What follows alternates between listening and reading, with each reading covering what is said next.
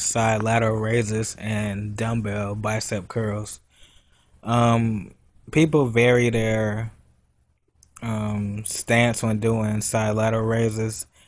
Today I went with more of an upright stance, but normally it's more of a bent over row type stance. And that's how I prefer to do it, but sometimes I can start to feel it in my shoulder.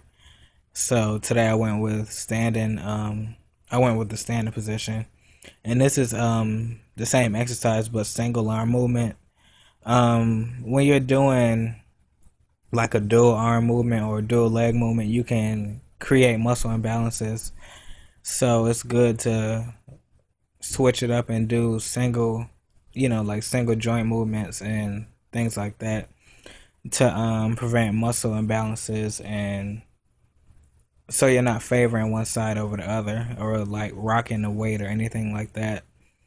And right here we have bicep curls with dumbbells.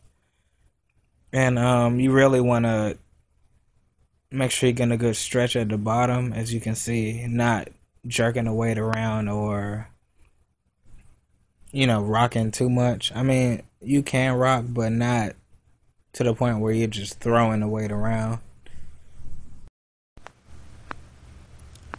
Also, you can do bicep curls with a cable, as I showed in my other video, or dumbbells, or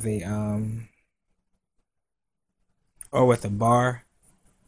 Most gyms do have it, and this one does, but I chose to do it with dumbbells. And this is my tutorial for bicep curls and side lateral raises.